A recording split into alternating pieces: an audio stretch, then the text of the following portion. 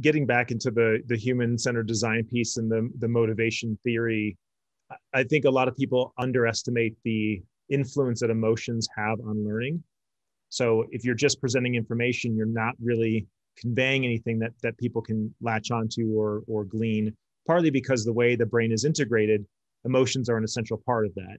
There are a lot of suggestions and theories that we are emotional beings that respond based on those emotions and then kind of rationally justify our actions as some kind of afterthought. And a lot of the work we're doing is to try to get people, in order to open them up to be receptive to that new information and to nudge these behaviors, we have to give them some kind of emotional investment.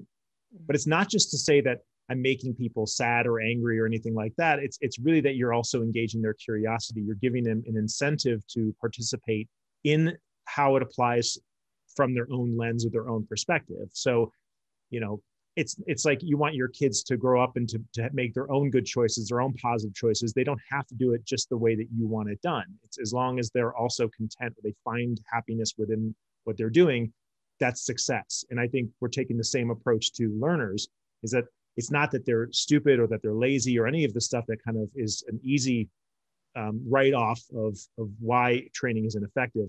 It's actually more that we're not giving them the what's in it for me.